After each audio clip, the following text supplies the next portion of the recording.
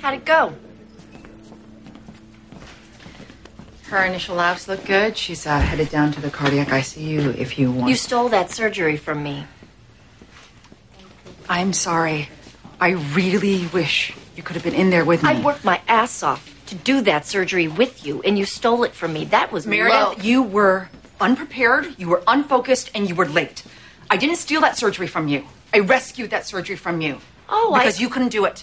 I understand that you believe you are God's gift to medicine, but I am every bit as talented and competent a surgeon as you are. No, you're not. I'm sorry, but you're not. And that's okay. You have different priorities now. You cut back on your clinical hours. You log in less time in the OR. I mean, you don't do research, and I get it. I mean, you have Zola and baby Bailey, and you want to be a good mom. I don't believe you. You are saying that I can't be a good surgeon and a mom. Of course not. Bailey's a mom, and she was fantastic in there today. Then what are you saying? I'm saying...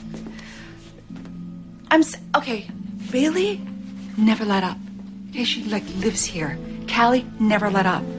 Ellis Gray never let up, and I know you don't want to be your mother. I'm saying